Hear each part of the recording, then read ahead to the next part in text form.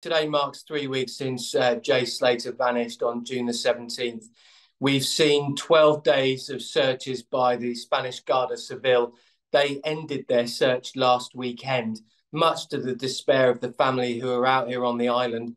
Since then, the family have led a number of searches in the hope of trying to find some kind of clue, some kind of breakthrough. But it's very difficult because there's just only a small number of them. And essentially, they're retracing the same steps that have already been taken by the Spanish Guardia Civil. So in terms of the search for Jay, we are no further forward than where we were 3 weeks ago. In terms of the investigation, however, we have made some substantial steps forward in terms of trying to piece together the last few hours before Jay vanished into thin air.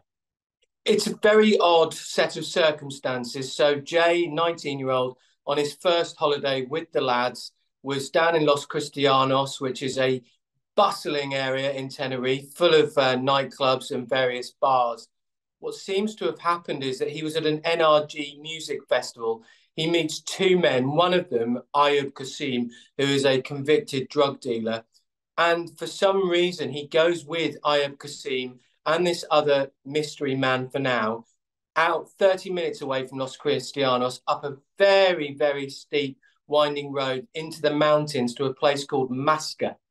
And there they stayed overnight in a £40 Airbnb, which had been booked by Ayub Qassim. That's one of the key questions. And there are many, many questions, with many, many questions remaining unanswered. Why on earth did he leave Los Cristianos and drive up into the mountains with Ayub Qassim? What went on inside that Airbnb? And why on earth did he leave the next morning by foot instead of catching the bus? By foot, he will have walked out of that Airbnb, turned on his Google Maps or his Apple Maps, and it would have told him that to get back to where he needed to be would have taken 11 hours. It remains unclear at the moment as to why he didn't catch a bus, why he didn't head back down the mountain towards Masca, why he didn't wait for a lift. The suggestion being at the moment from private investigator Mark Williams-Thomas is that he was scared of something or someone. And that's pretty much at the heart of this. We just don't know. There's no explanation. We've got various statements that have been issued by Ayub Qassim as to what happened, what unfolded. He says that Jay arrived at the Airbnb alive and that he left the Airbnb alive. We've got also statements from Lucy May Law, the last person to speak to him, during a panicked phone call where he said that he was in the middle of nowhere, he was lost, he had no water, and he had 1% left on his battery. So for now, as I say, there are more questions than there are answers, and that is probably at the very heart of it. What on earth happened at that Airbnb? That's crucial. The family are frustrated. So initially, they've essentially gone from feeling extremely sad to now anger. The Spanish police don't work in the same way that British police do. There isn't a family liaison officer working with the family and feeding information to the family so that they're feeling connected to the investigation. They are very much detached from it. So they have no idea what lines or leads the Spanish police are following up. And that is turning them towards anger and despair. You know, we're 3 weeks on now, and I spoke to Glenn Duncan, who is Jay's nephew, over the weekend. He was part of one of the searches, and he said that he was utterly baffled why Spanish police allowed Ayub Qassim and another man to leave the country, to leave Tenerife, without any follow-up, and they classed them very early on as irrelevant to the case, and they can't seem to understand why that was allowed to happen so early on, given that Ayub Qassim and this other man were the last people to see Jay before he vanished on June the 17th. So they're very frustrated. They're very much in the dark, and they know as much as we do, which for them is adding to their desperation. The authorities will simply say that they spent 12 exhaustive days looking around this mountainous region up towards Masca. They searched high and low. They sent helicopters up. They sent drones up.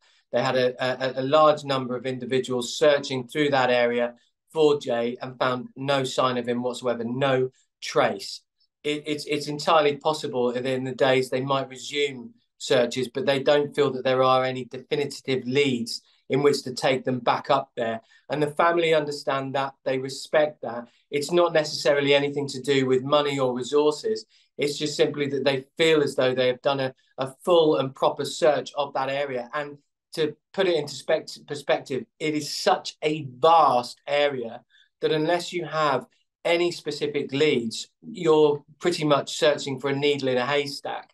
And I think that's very much the view of it at the moment. So they've stalled their search for Jay, but they say that their investigation into his disappearance continues. And if that throws up any leads as to where he might be, then I suspect that search will resume.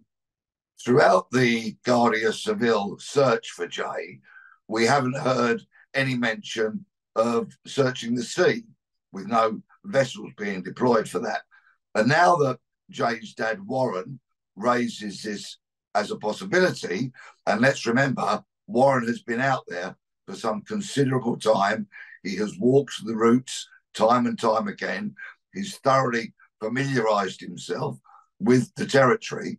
I think this is a possibility that maybe should have been explored earlier on during the search.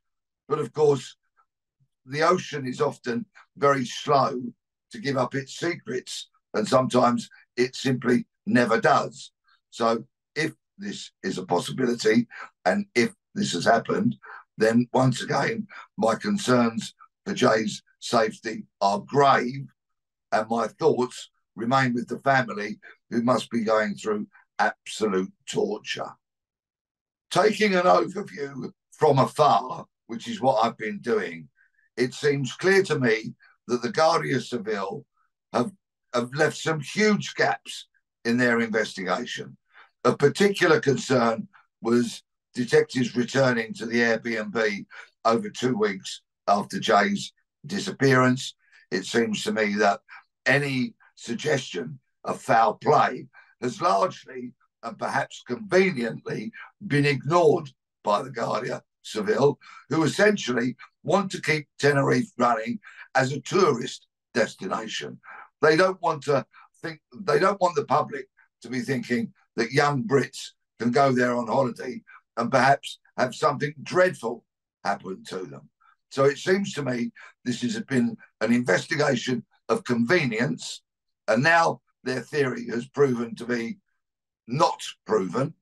I think they have quietly let it go away, and they're probably hoping that this story will drop off the front pages, that people will lose interest, and life will return to normal.